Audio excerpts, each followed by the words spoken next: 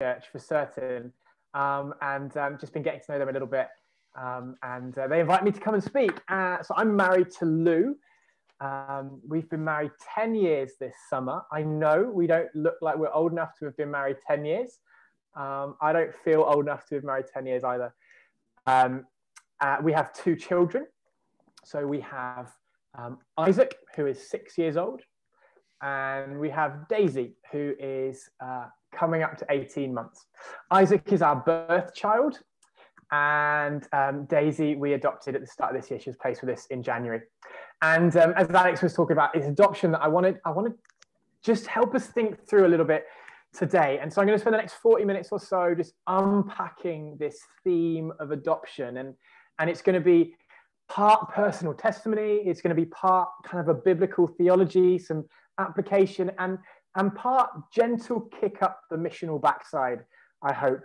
And then a chance for you guys to ask any questions. And that could be questions personally about our experience, or picking up on anything that I've said in terms of the theology or God's heart for adoption and that kind of stuff. So maybe as I'm going, it might be helpful just to jot some questions down as they come up, because we are going to cover a fair bit of ground over the next 40 minutes. And yeah, we're gonna dot around the Bible a bit as well. I think adoption is a theme that comes up throughout the scriptures. And so if you've got a Bible, it might be helpful just to have that to hand as well. But let me start with my story. I was 15 when I decided that I was going to adopt. So I was in a youth group. I was 15, and the youth leader was giving a talk about something completely irrelevant to the theme of adoption, not irrelevant to us, because it was a talk on the Bible. He made a throwaway comment about how we've been adopted into God's family. And as a result, Christians should be pro-adoption. And it was a throwaway comment that had no real flow with the rest of the talk. And it stuck with me. And it was like a seed that just got planted there at 15. And I knew at that point I wanted to adopt. And just encouragement for those of you who speak to people, we all speak to people, but those who communicate from the front or disciple folk, sometimes the Holy Spirit uses a throwaway comment to plant a seed in someone's life that you could never imagine it would. So encourage you guys in that. But that seed kind of lay dormant there. I met Lou when I was 18 and she was 16. And as our relationship grew, we did the thing you do. We talked about future, we talked about kids, and I shared that we wanted to adopt, and Lou certainly didn't seem against it. And so we just kind of got on with it, popped it to the back of our minds. We got married. And basically every few months, I don't know if you've ever had this experience with something, someone would say something in a sermon, or we'd watch a video, or we'd go to a conference, and the Holy Spirit would just remind us of this adoption thing. You ever had that with anything?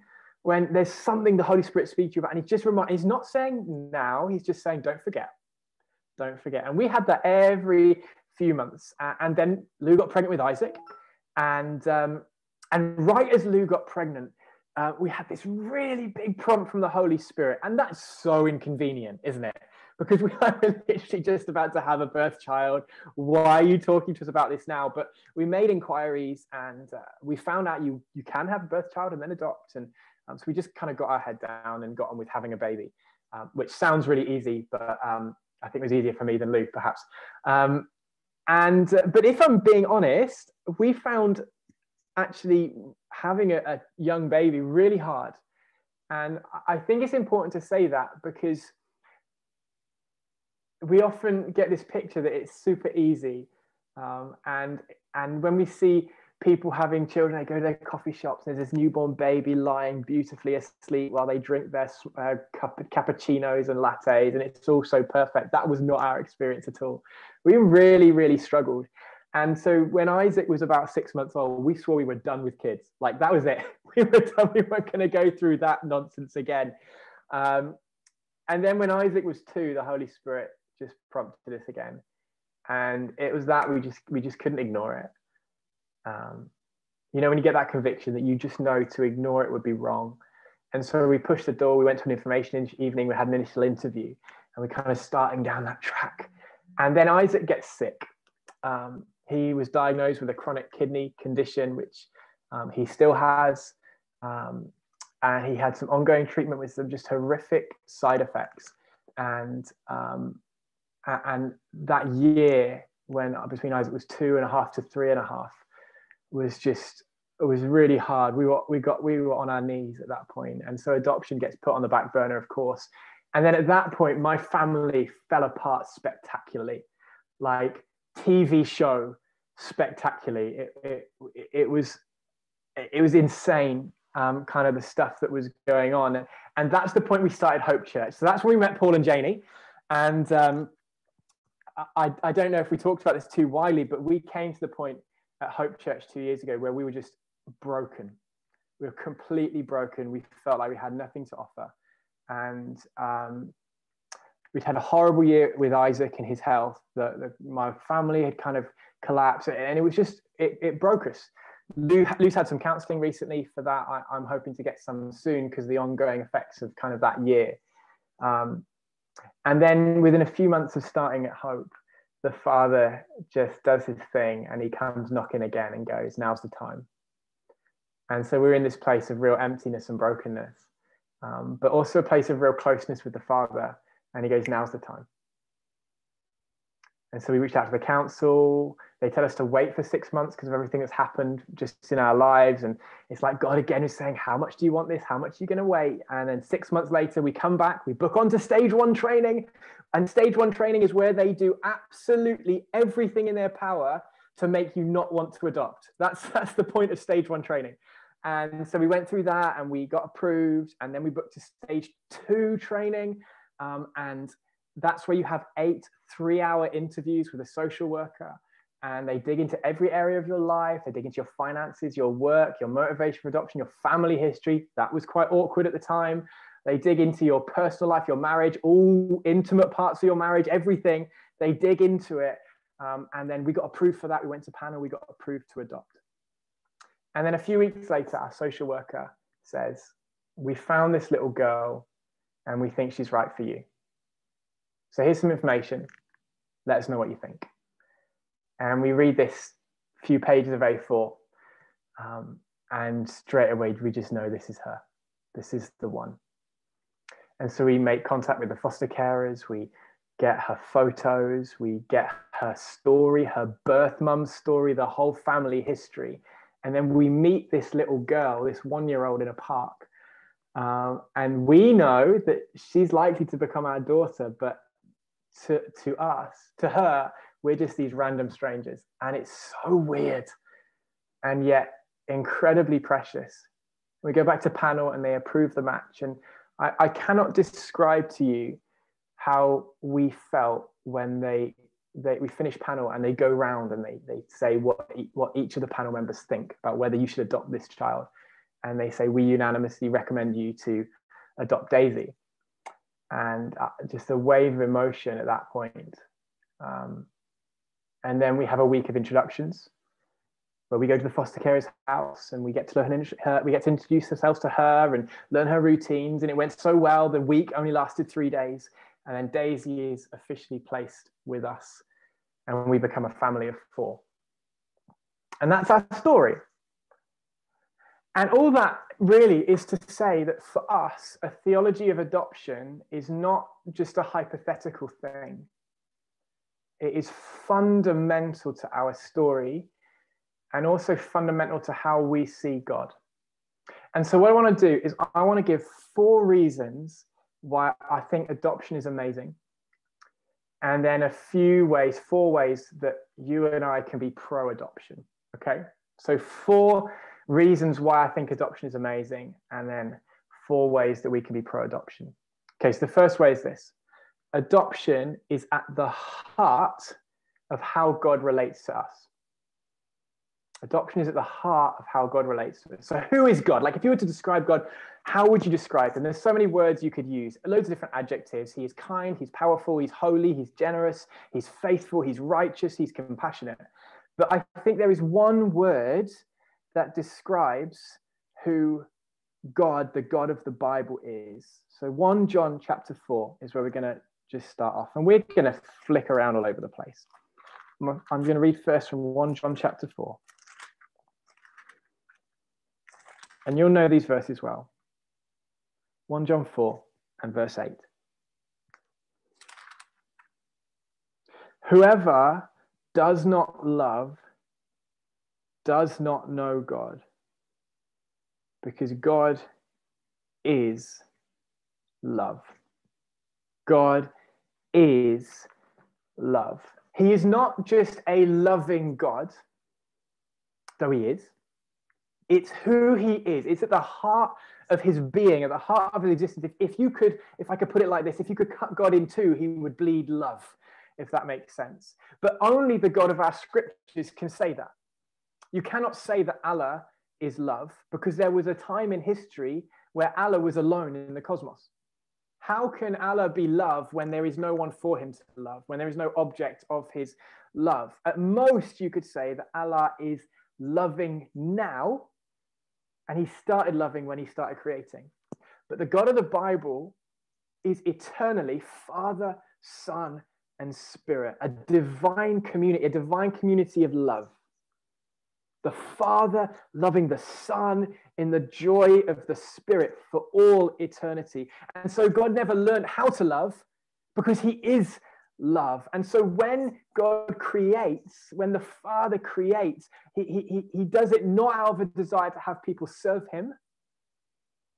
He creates, it's an overflow of the love of the Trinity. God is love, and so he wants to catch us up in that love. That's why he creates humanity, and that's why couples have kids, right? I didn't have Isaac because we wanted someone to help us do the dishes or load the dishwasher or help us with the washing, although it's helpful when he does that. But that's not why we had him. We had him because of the overflow of our love as a couple. So God creates humanity out of love, Adam and Eve, and then, of course, it goes downhill, doesn't it? We all know that. So what does God do? What is God's redemption plan in history? It's adoption. And it's in the whole Bible. Genesis 12. So Abraham, we'll start with Abraham, the father of our faith, the father of the Jewish faith, Father Abraham, many, many sons. So God takes this man who is completely of a different family. Like, he's a pagan, probably worshiping the moon, like not in the family of God. And yet Genesis 12 happens. He says, "You're mine. I will make you into a great nation, and I will bless you. I will make your name great, and you will be a blessing. I will bless those who bless you, and whoever curses you, I will curse. And all peoples on earth will be blessed through you." What's he saying? He's saying, you're mine. You're mine now. And what am I going to do? I'm going to bless you. I'm going to protect you. I'm going to provide for you. And what am I expecting from you in return? Just trust me. This is the language of adoption. This is what an adoptive parent says to the child. Come into my house. Come into my family. I'm going to provide for you. I'm going to look after you. I'm going to build a future for you and with you. I am for you, and you are mine. And then we can fast forward. We can go to David. So turn with me to Psalm chapter 2. I mean, you could go anywhere with this, but I love just this. We're going to look at a verse in Psalm 2. Psalm 2 and verse 7. He, God, said to me, "You are my son. Today I have become your father." This is adoption. God, the king, invites David into his royal family and has him as king under him. And implicitly, he adopts the whole nation of Israel, right? The whole nation of Israel adopted because the king is adopted. And even when the people of Israel rebel in the Old Testament, he still longs to be a father to these adopted kids. So Jeremiah is where we're going to go next, Jeremiah 3. And verse 19, hear this father heart of God.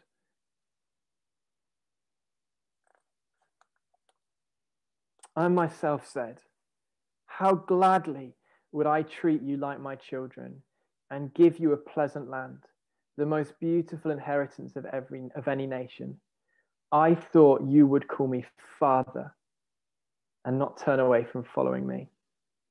Do you hear the longing of a father whose adopted children have forsaken him? He longs for them to come back to the family home. And there is a side point here. When you adopt, that's not a temporary thing. That's a forever thing. We talk about kids coming into their forever home. God has adopted the people of Israel. They're his, right? I don't think he's done with them yet. I think he's got plans for them yet. I'd hope I'd be getting an amen to that if you weren't all muted. But I think that's really important to remember. And we could go on, and we could go all the way through the Bible with this. But the clearest picture of adoption, and we talked about Romans 8, but the clearest picture of adoption is Jesus. And Jesus himself is adopted. Let's not forget that. Like, Joseph's not his biological dad. Joseph adopts him. I love that. And we could go to any number of verses. We could go to Romans 8, but I want to go to Galatians 4. So Galatians 4 is where we're going to settle now.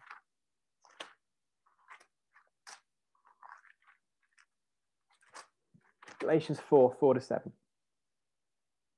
But when the set time had fully come, God sent his son, born of a woman, born under the law, to redeem those under the law, so that we might receive adoption to sonship. Because you are his sons, God sent the Spirit of his Son into our hearts, the Spirit who calls out, Abba, Father.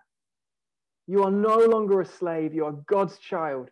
And since you're his child, God has also made you an heir. One of the most moving moments of the last few months, Daisy's learning to speak. And she now looks at me and says, Dada.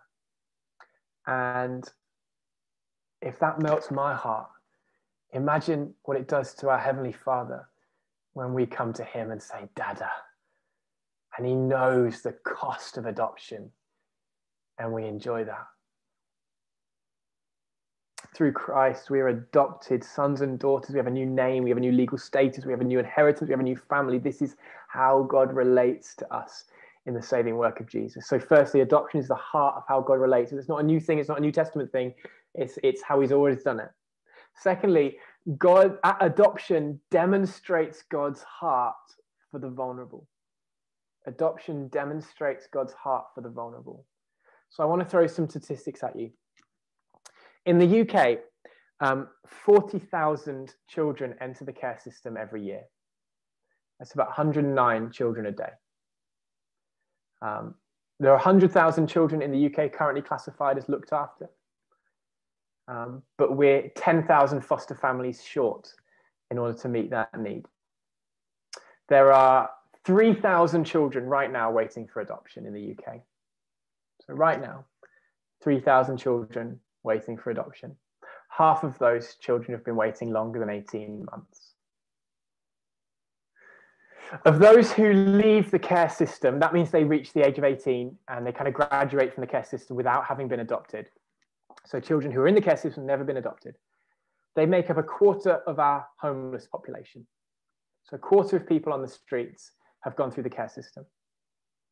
A third of our care leavers become homeless within the first 2 years of leaving care.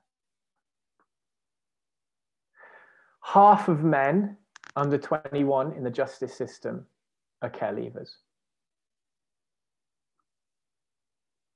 And if you leave the care system at 18 without having been adopted, you are 3 times more likely to not be in education, not be in employment or in training. That's like 40% of care leavers are not in education or employed or in training.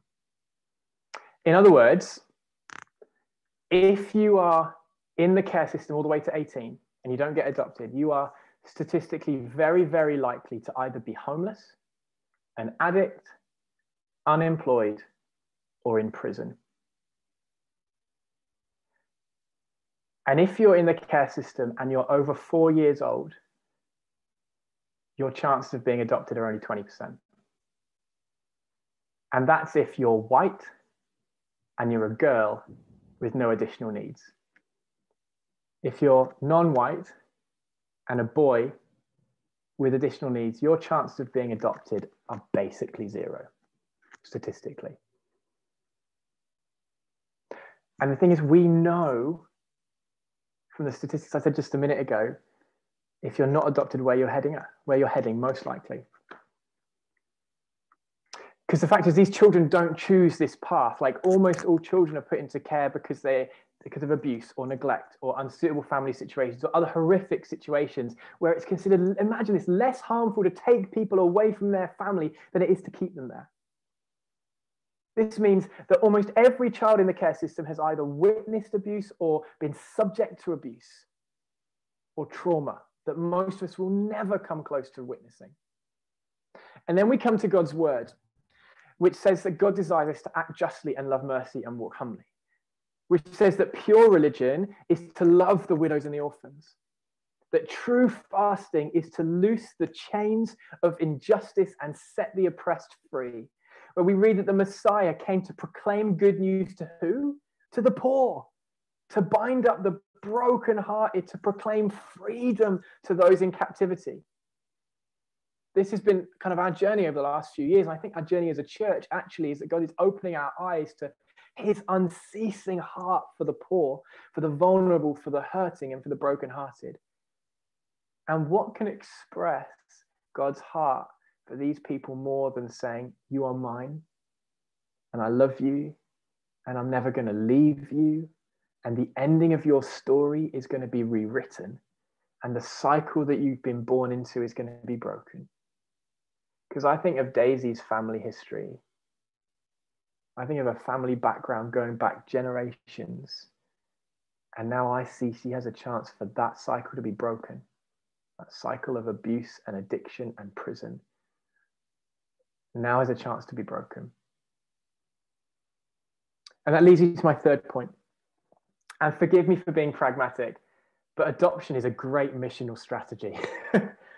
Because now not only does Daisy have a chance to break that cycle of addiction, abuse, neglect, and prison, she also has a chance to know Jesus.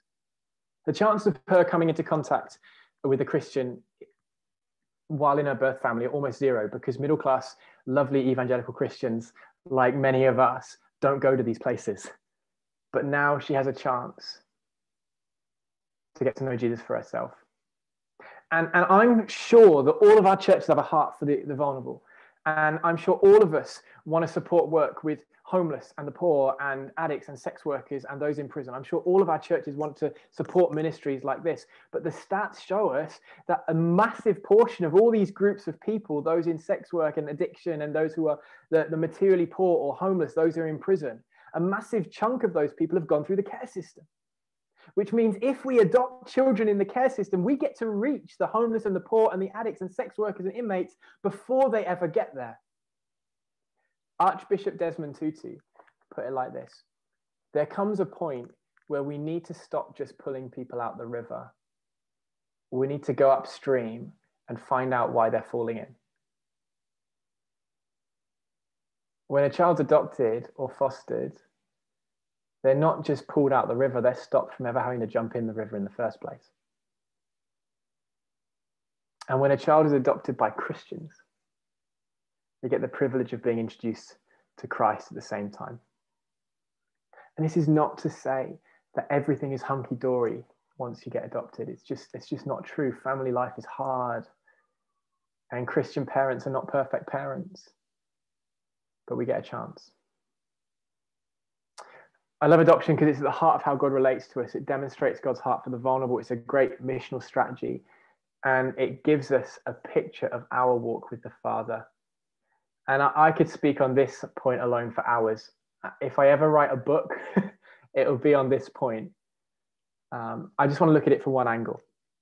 When Daisy joined us, she was not happy about it. She'd been with her foster carers for a year. For all intents and purposes, they were her parents. And then suddenly her world is turned upside down.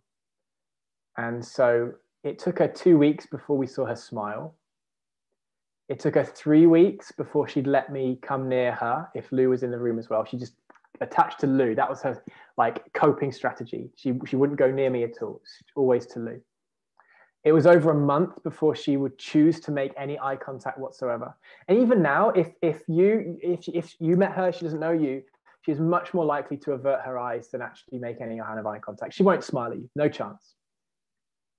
It took her 2 months with us before she properly laughed. In the first month, if anyone came to the front door, she would freak out because she associated people coming to the front door with being taken away. She's like a year at this point. Imagine the trauma if you're in the care system for 4 years. Now, she's ours, and we have loved her more than anything from day one. But the last few months for Daisy have been a journey of her learning to be loved by us, of learning that we're going to provide for her, of having to learn to let us love her and learn how to be secure in our love for her. And I just think that's an amazing picture. Isn't the Christian life a journey of allowing ourselves to be loved by God? Learning that he's not angry with us all the time, that he loves us. Learning that we don't need to hide from him when we mess up. Learning that he wants to look us full in the face and smile on us. That's what we pray in number 6. In the Lord bless you and keep you. The Lord turn his face, make his face towards, and the one about him shining, his face shining on us and giving us peace. Yeah? You get the point. I should have actually looked that one up. I made a mess of that one. We've been singing it for the last 12 months non-stop. I'm not sure how I made a mess of that. But you get the point. He wants to shine his face on us. Learning we don't need to earn his love. We don't need to earn his approval because we have it in Christ. Learning his love is all we need. We don't need to go to other things, to other idols for approval and security. Learning to rest and enjoy our new name, our new family, our new inheritance. When I see Daisy, I see me and my Heavenly Father. As I see her resisting our love, I see how so often I resist the love of the Father. And as I see these natural stirrings in me to pursue her, whether or not I get affirmation and love and affection in return, I see how much greater is my Father's desire to pursue those who don't want to return his love.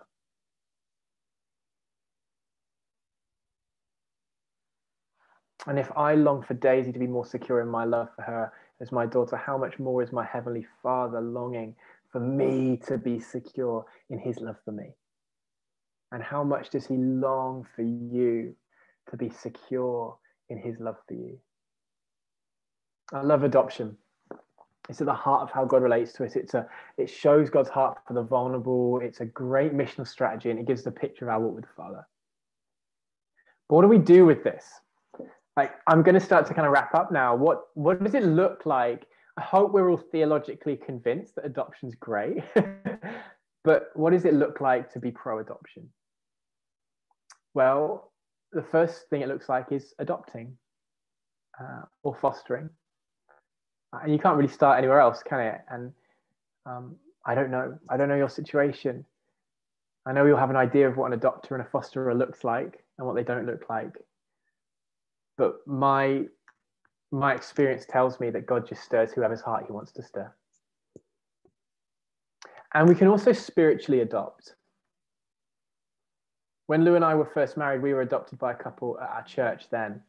And they just gave us free rein to their home. They let us stay there. They let us go around anytime we wanted to. When Isaac was born, we didn't have family up here at that point, and they just kind of became second parents to us.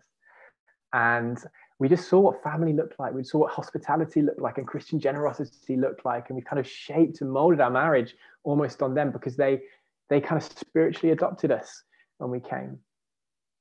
And I think that's what we're called to do as church family, to spiritually adopt. So many of you guys here will have been Christians for decades, and you have so much to give.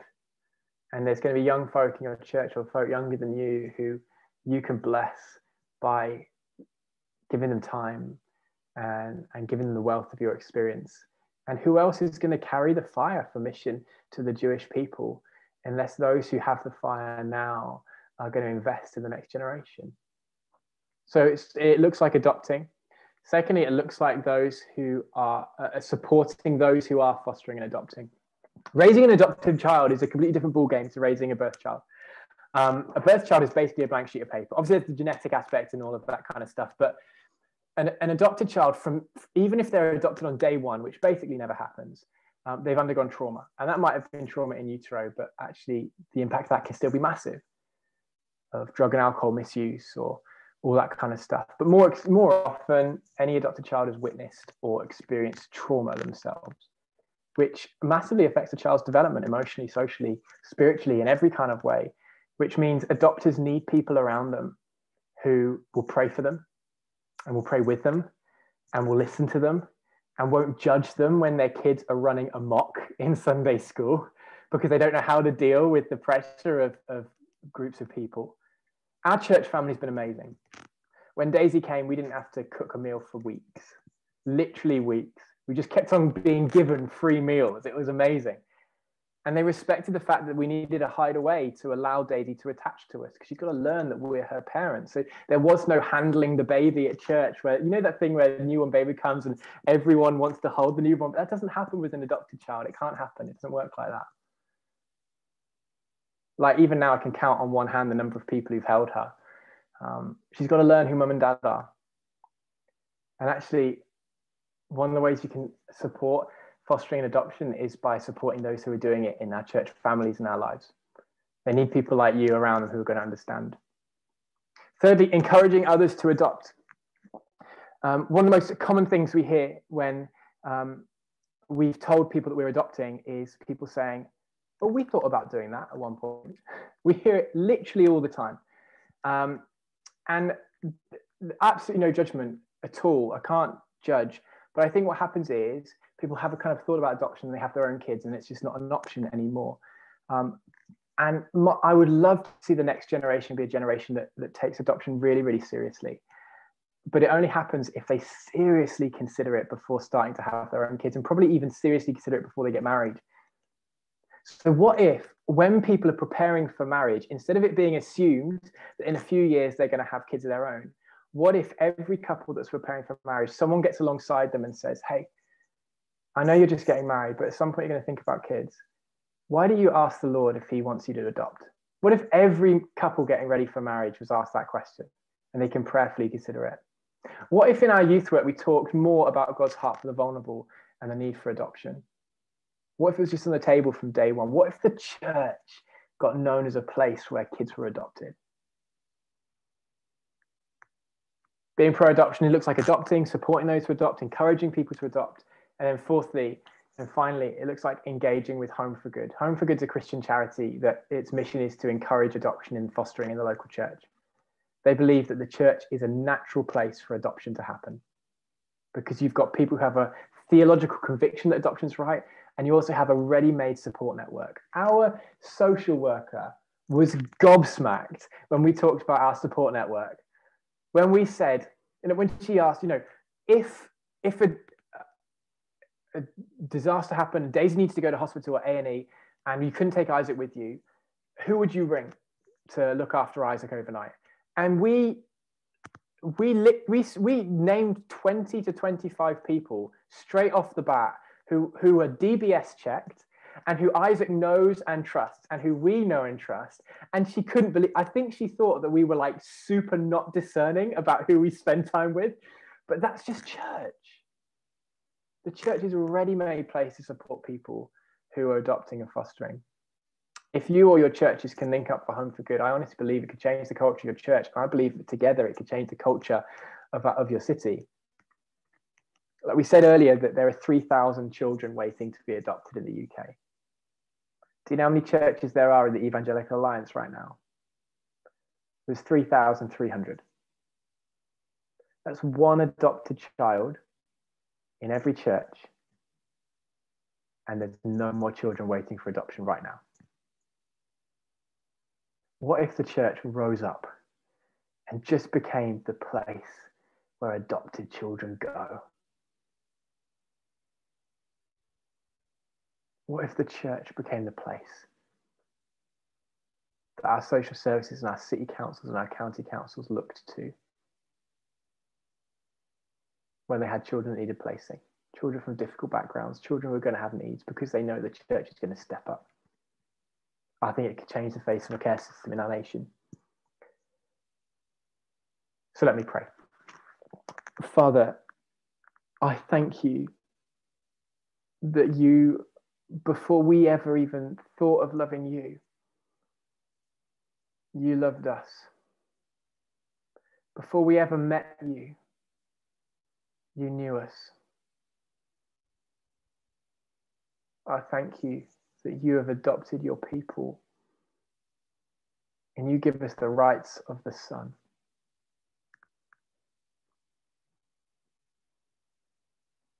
And Lord, our hearts break over the thousands and thousands of children whose lives are headed down a certain track through no fault of their own. And we ask that you break our hearts for what breaks yours.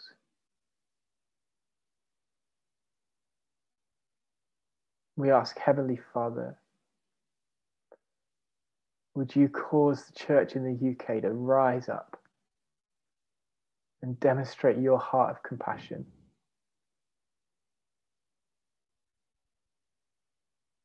Lord, we talked so much about how this nation is changing and moving away from biblical values. I want to pray that as the church rises up, the world would not be able to ignore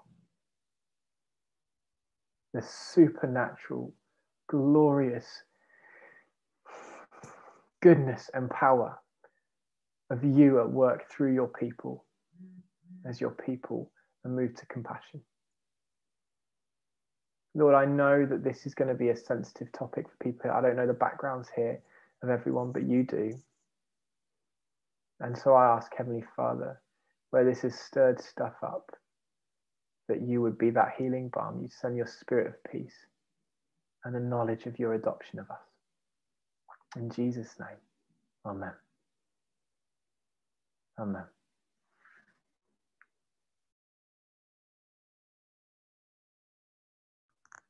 So I know you often open up for questions. I'm not sure how you want to do this, Alex. You got any ideas?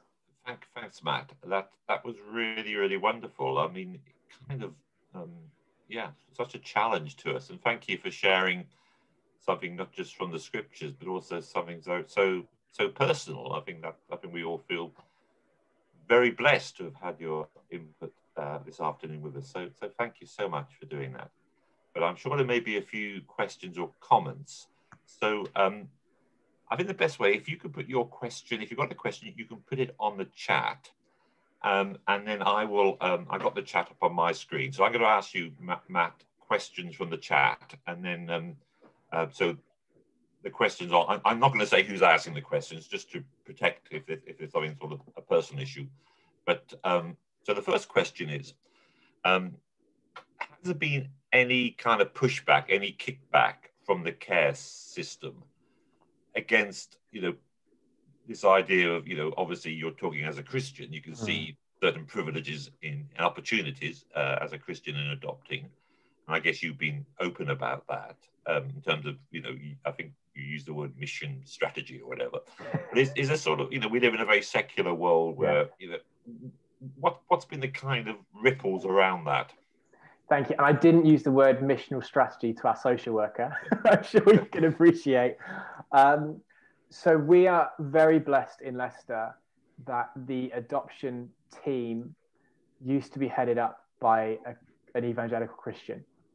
And so he trained the team to understand how faith is a good thing in terms of adoption. And there's a lot of work going into that at the moment. Home for Good are doing a lot of work, but actually increasingly councils are recognizing that faith community is a great place to have for children to be raised.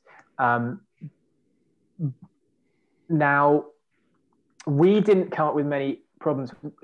Obviously, the question they're always really keen to ask is, what happens if your child comes out as gay or transgender? They're always going to ask that.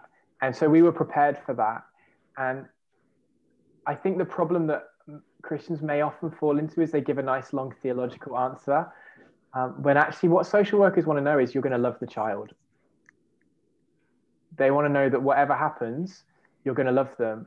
And, we talked about, our views, but ultimately when it got down to it, if that's the path that Daisy ends up going down, and we pray against that and all that stuff, but if that's where Daisy goes, we are going to love her, and we're not going to kick her out of the family. We're not going to cut her out of the inheritance. She's our daughter.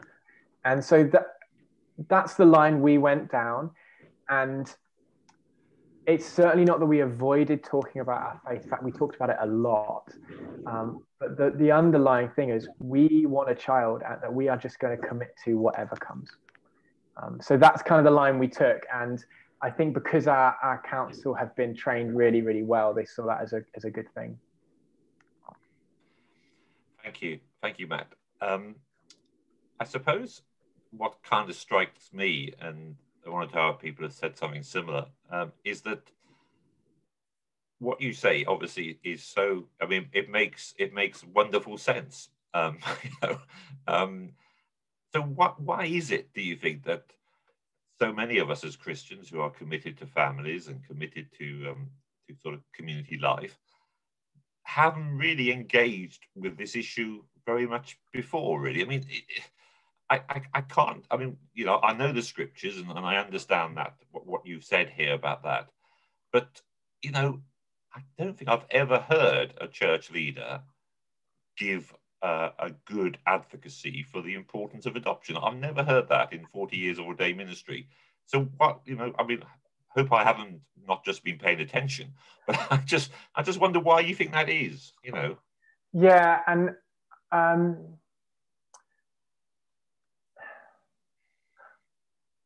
So I think there are lots of reasons. I think for a long time, and I want to tread really, really carefully here, it's been seen that adoption is a last option for people who can't have children.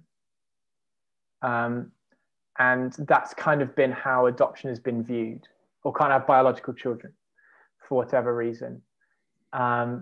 And so to talk about it, you're opening up a whole can of worms, aren't you? If you're preaching it, because you're going to bring up a whole load of stuff that, yeah. And it was often done in secret. You know, I was speaking to some mission partners at an old church, and they're in their 70s now, and they were talking about their inability to have birth children. They pursued adoption at one point, it didn't work out, but they said it was all done in secret. And I think it's got to the point where there's such a need that the time has come for people to speak out. And increasingly, it feels like the Father is stirring up people to consider adoption before having birth children. And I don't know quite why that is, but it feels like the Father is stirring something up to do that. But as I said, I think a lot of people consider it at some point. And I think the more we can talk about it, the more that fleeting thought that goes, maybe one day I'll adopt, actually becomes no, this is actually this is something that Christians consider. It's amazing what God's doing in our church. It's remarkable and this is nothing to do with us. It feels like almost every month we've got someone new coming to our church saying we're about to start the process for adoption or fostering, or we're really considering whether this might be for us. And that's not because of us. The Father's just stirring that up. And I think similar thing might be happening nationwide. So the short answer is I don't know. But I think there was a lot of stigma about adoption. And I think there is still a lot of stigma about infertility. And I think the two have always been seen as coexisting, of going together. And now I think people are starting to see that they're not necessarily mutually exclusive. Thank you. We've also got another question here, which I think is a lovely question, about how best can we support and be involved with Homes for Good. I assume that's the adoption charity. Yes, and they train local councils and adoption agencies and all that kind of stuff. So there's a number of ways. The best way is firstly to go on their website. I think they've got a lot of good resources there. One of the ways that we very subtly do things is every Mother's Day, we advertise Home for Good, because they're so good in terms of things like Mother's and Father's Day. And we often go, yay, Mother's Day, let's give stuff to all the mums. And actually Mother's Day is a really hard time for both mums and fathers and children who've grown up in the care system or whose relationships with mum is difficult. And so they have wonderful video resources we play every year, and we talk a bit about it then.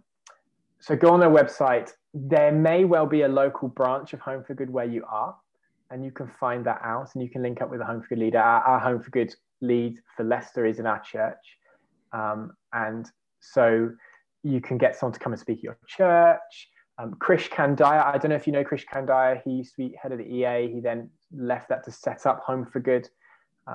And so he has a wonderful book, which I think is called Home for Good, which is just is stunning. And if you want your heart stirred for adoption and fostering, that's the book that's going to do it. Yeah, so Krish Kandiah is kind of the man to check out, I think, on this. Okay, just got a couple of final points. I mean, this is perhaps a little bit more emotionally sensitive, but I mean, obviously, many people who are perhaps pro-abortion would be pro-abortion because of so many unwanted children. So in a sense, is this also a way of strengthening the ministry of pro-lifers? Or, I mean, do you make that connection at all in your mind, Matt, or in your prayers? I really do. And I actually make the connection in a slightly unorthodox way, in that I make the connection in a way that is actually quite critical of the pro-life movement, because I think so often we are pro-life in terms of abortion, and we should be, but there's a load of other ways that we need to be pro-life as well. And this is obviously massive in the States with gun laws and all that kind of stuff, but are we pro-life when it comes to stopping the causes that would lead many people to consider abortion in the first place?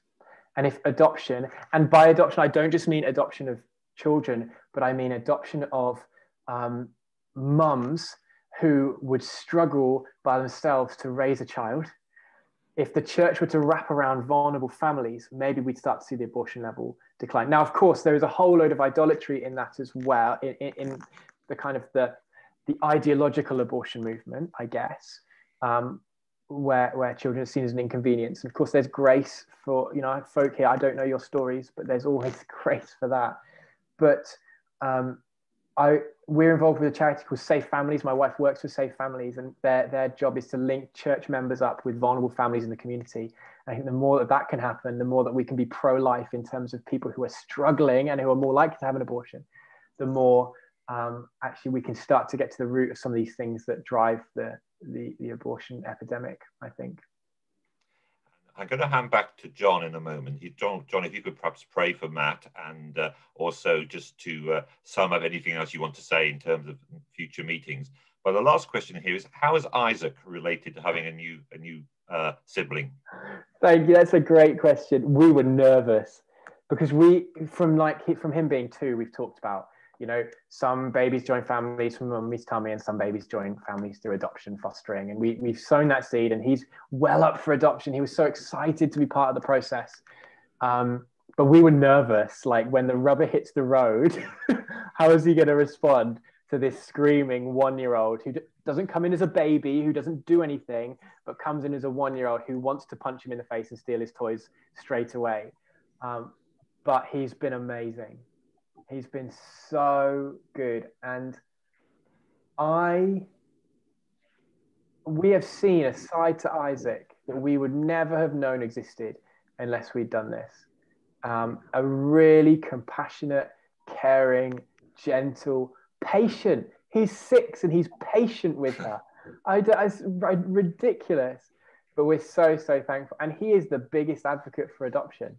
Every time the teacher talks about whether mommy or daddy are going to have another baby, he'll go, they could also adopt. It's so good. So he's loved it, and he dotes on her, and she really has warmed. She warmed to him much quicker than me, which was lovely to see actually in some ways, because I'd prepared for her to not really warm to me as much as Lou. But it was so good. Thank you, Matt. I mean, the other thing which has always struck me in terms of the adoption in the New Testament period, that I think I'm right in saying that in the Roman Empire, adoption was very common, much more so than in most Western societies today. I mean, for example, Nero became emperor because he was adopted by Claudius. I mean, he wouldn't be an emperor without that adoption. But also in Roman law, you could disinherit your natural children, but you weren't allowed to disinherit your adopted children. So in that sense, adoption, maybe it says something about God's heart. There's something about adoption actually has a higher status in Roman law than it did having natural children, which is interesting. I kind of feel that may be an interesting area of reflection. One of the things that we've had to be really careful of is making sure that we still show attention and love and care for Isaac as well, Sure. because Sure. you can be so concerned with making sure Daisy is looked after and supported that actually Isaac feel neglected. We've had to work really, really hard for that. But